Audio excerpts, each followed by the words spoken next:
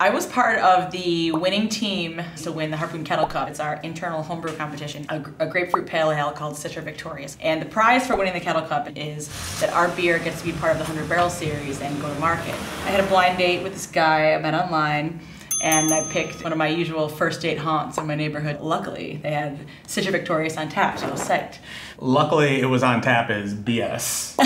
She knew damn well that it was on tap. She's sitting there and she's enjoying a beer, and I say, "Oh, what are you drinking?" And she says, "Oh, I'm drinking Citra Vic. Let me tell you about it. This is the beer that I helped make." So you're so dramatic. That is not, was not what happened at Don't all. lie. Clearly, either way, you were impressed. 2 years later and 2,000 harpoons later, we are happily engaged. Oh. And I'm a happy harpoon in-law. That's all I got. That's all I got.